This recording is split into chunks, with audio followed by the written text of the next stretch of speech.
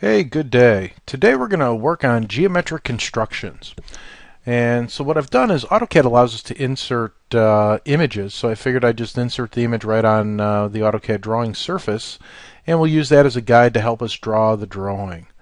Ultimately, when we create a geometric construction, what we're going to do is we're going to create typically more of the drawing than we actually need, trim it back to what we actually utilize. But what we're talking about is tangencies, OG curves. As you can see, we've got some OG curves in the structure of our object, and ultimately it's just laying out a clean drawing. So here's how we're going to begin. We'll flip back over to the Home tab since I was in the Insert tab bringing in the drawing, and we're going to begin by doing our 4 setup items. So the first setup item, if you remember, is drawing units. That's under the giant letter A, under drawing utilities, and we'll go to the units command. Taking a look at our drawing here, it is in decimal units, and it is in precision of 2 decimal places. So that will guarantee that we're going to have the correct precision as we create the object. The second setup item is on the bottom, and that's polar tracking. So we're going to right mouse click on polar tracking and choose settings. It's a little icon on the bottom. With the polar tracking settings, we're going to make sure that it's at 5 degrees. Notice that there are no angles per se. There's some tangent lines that produce an angle, but notice that they are not dimensioned as an angle, so we don't have to worry about any additional angles. We'll make sure that it's based on absolute. The third step is object snaps. And again, object snaps are set based on what previously you've had them set at, unless you went in and changed them, or you're on a different computer. So the 6 that we typically use: endpoint, midpoint, center, intersection, extension, and perpendicular. I purposely do not choose tangent because I find that I use center significantly more often than tangent. Now in this drawing we know that we've got some tangents. We're not going to turn it on, but I'm going to show you a enhanced way to pop up and utilize the tangent selection tool immediately when you need it. Our fourth setup item is layers. So we'll go up to the layer, up to the ribbon, choose the layer manager, and in the layer manager we're going to create some layers. Now you'll notice that I've created some existing layers here previously, but we know that we can just hit the create new layer button and type in the new layer name. So I've created a center, a dimension, and an object layer, and I've given them colors. So with these particular settings, it makes it easy to go in, select, and just tradition, I always use green for center lines. Just a tradition. Many companies, though, will have it spec'd out specifically what colors go with what line types. So we now need to select the line type option relating to center. So I'm going to go ahead and select the line type where it says continuous for that center line. And it doesn't allow me any other selections. So I need to load a new line type. Previously we've explained that the AutoCAD ISOs are metric scaled for English drawings, so it's 24.5 times the size that you need. We typically avoid those unless, of course, there's a specific reason. You'll see that we have 3 center lines to choose from: center, center 2, and X2. Think about how this works. The center 2 works for A size and B size, so up to about 11 by 17. Center works for C size, 18 by 22 size objects. Now this is object size, this is not drawing size, but physical objects, but giving you a paper size visual that you can to look at. And X2 works for D size, so up to 22 by 34 in that range of physical object size. When you get above that, we have to use a tool called line type scale. So we actually then select the base center line and then scale it line type scale for it to work. And that is how you create line type scales, or line types that you can visually see on architectural drawings, is that you just choose the base line type, use the command LT scale, line type scale, and put in the scaling factor you need to work with. So for our drawing today, we're going to choose center 2, choose OK. But you see it didn't load on the big screen, on the big billboard. It only loaded in the select. So we need to select it again and then choose OK, and then it gets loaded onto the billboard, onto our major layer selection. We're also going to set our object layer to a line weight. One of the items that you need to kind of make note of is that all of our line weights are in millimeters, and this is based on mechanical pencils, because if you think about it and you pick up and look at a mechanical pencil, it's a 0.5, 0.7, 0.9 millimeter diameter lead. So what we're going to do is mimic that. So we're going to choose a 0.5 millimeter lead and choose OK. And that will give us a slightly larger, thicker object line when we go to print this compared to the dimension and center lines. Don't need to touch anything else. One minor thing that I did want to point out, I've had a couple of students that have inadvertently select the print button or the don't print this layer button. And what happens is if you select this, it shows up on your screen as everything's okay, but when you go to print or create a PDF file, you don't see that layer. That layer does not output.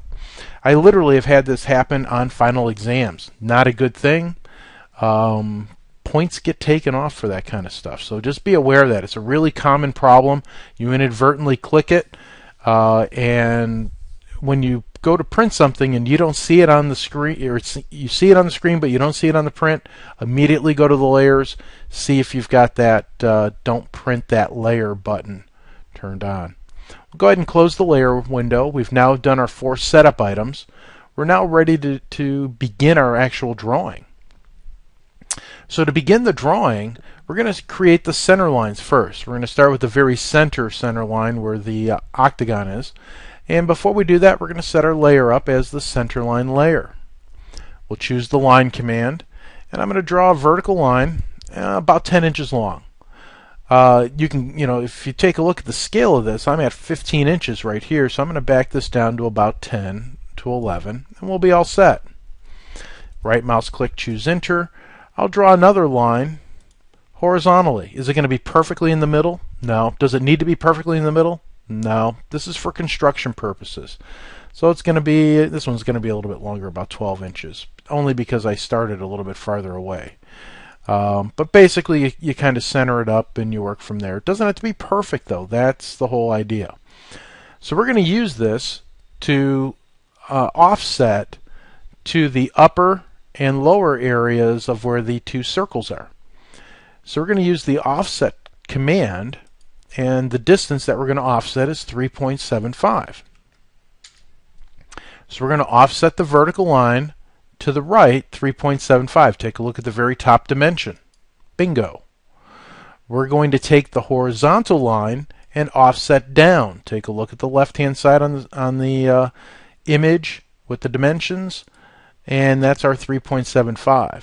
I need to do the same thing by offsetting 2.25, but in the opposite direction. So the vertical line this time goes to the left, and the horizontal line comes up 2.25. And what that provides is the actual layout of our screen. So let me right mouse click and choose enter to finish that, and magnify. Alright, since I need to magnify, I'm going to go ahead and shrink the drawing just a little bit and bring it a little bit closer. So I'm using some grip tools.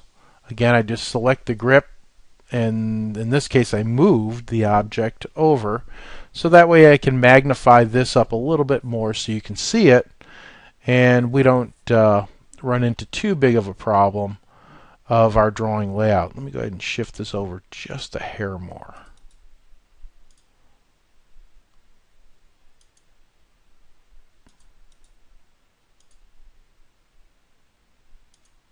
Perfect. I'll shrink it just a smidge and magnify up again. Excellent. So this is, again, just the ability for us to grab and do this particular structure. So typically when I create a drawing, I'll start from the outside and then go to the inside, because the inside is easy. Drawing a couple of circles, piece of cake. Drawing the outside shape, a little bit harder to do. But before I do that, I'm going to go ahead and grip these lines and kind of shrink the center points so I know where I'm working with. So I'm just going to take it, shrink it down a little bit. I'll take this one, move it over because I don't need it all the way. Same with here. I'm going to shrink this one from the top down. Make sure it's straight along the vertical. You don't want one at an angle. You have to make sure that it's at a 0, 90, 180, 270 location. And all I'm doing is making it easier to visualize where the circles go. So now you can see how we took that offset original set of center lines and now have made them slightly smaller and more usable for the outer shape. So let's go ahead and create the lower outer shape. That's a 1-inch radius arc. But realistically, it's easier to draw a circle. So I'm going to go ahead and draw a circle, center radius. Start from the lower location, bring it out. We'll type in 1.0 inches. Okay, 1.0 inches because I know it's a 1-inch radius. Hit the enter key.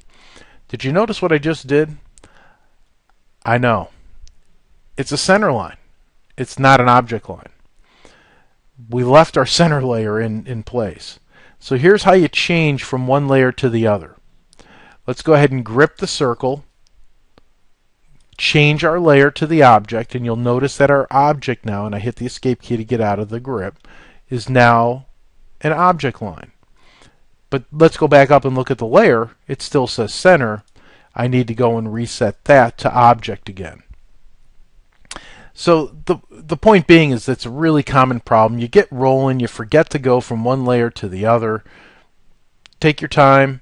If it happens, it's easy to fix by gripping it and changing it to the right layer. We'll do the same thing for center radius up at the top. Find the intersection position, 1-inch radius. And then in the very center, we can see that there's a 2.25-inch radius circle. So I'm going to go ahead and pick circle, center radius, 2.25. And there we go. So now I've got all the circles set up and ready to roll. Next is going to be creating the tangent circles on the bottom. So creating tangent circles, well, but they're arcs. Remember though, it's easier to create a circle than it is an arc. If I were to try to create these as tangent arcs at a set radius, I'd be here, this video, I probably wouldn't have enough time for it. Guaranteed. You know, we'd be on like editing session 15 here trying to get this to work. It just doesn't work that easy. But it is really simple to do circles. When you hit the down arrow under circle, we've got two options for tangents. One is radius, one is triple tangent. Tangent, tangent, radius is what we need because it tells us what the radius of that arc is.